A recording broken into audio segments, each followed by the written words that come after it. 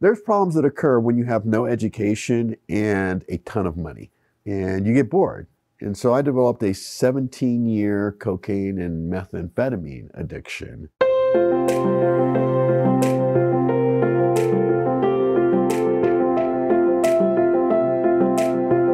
I guess my adult career started in the 80s, working in the film industry. And yeah, there's a segue, because people say, oh, you worked in the film industry and you were on the team that won the Oscar for Dreamgirls for sound. I never got into filmmaking because it was my dream. My dream was, I need a job to feed myself. And that's literally how I got into the film industry in the 80s.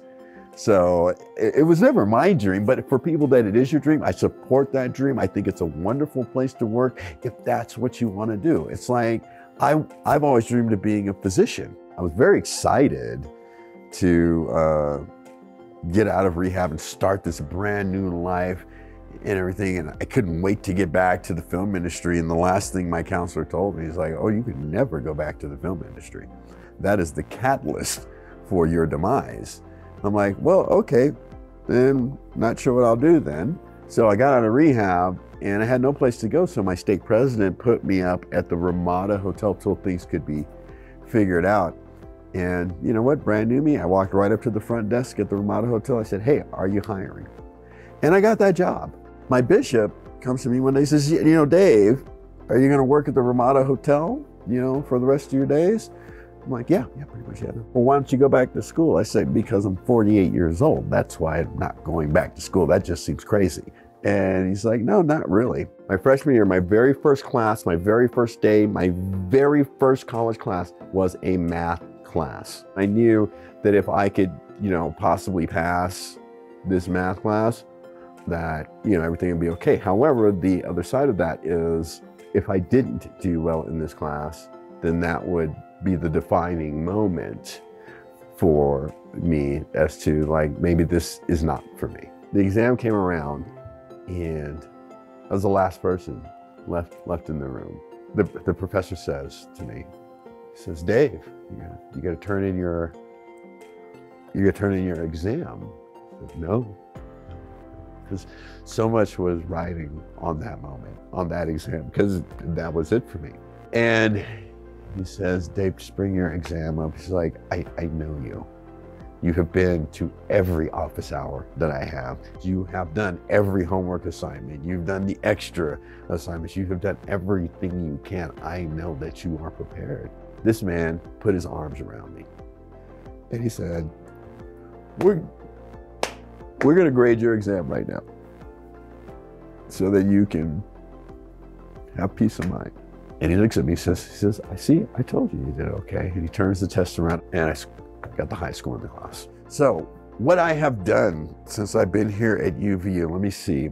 I am a Dean's Merit Scholar. I am an NSF, National Science Foundation Scholar. Do quite a bit of research that has been recognized on the national level by the Microbiology Association. I have partnered with Harvard University with my research. I've won the coveted BOTS, Board of Trustees Academic Award for achievement here at UVU. I happened to notice when I was in rehab, the people that were meth heads, like myself, their wounds healed in a different way. I thought that was interesting. So when they asked me, you know, what I want to do my research on, immediately I said, I would like to use meth. My research involves the exploration of the protein TGF-beta in macrophage cells. Now, TGF-beta is a cytokine that is responsible for wound proliferation, like it heals your wound. Like, say you get cut or you get hurt,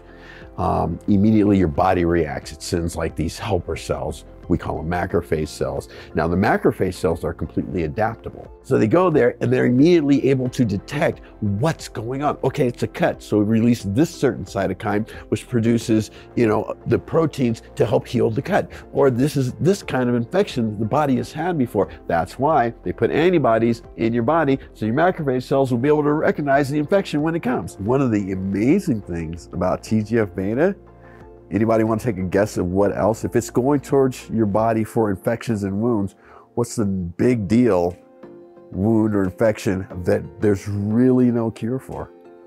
Cancer. TGF beta cells help in metastasis of cancer cells. So if we found that we were able to interrupt the production of TGF beta, there's a possibility that we could interrupt the metastasis of cancer cells. If you do your best and you believe that you can do better, that's when things start to change.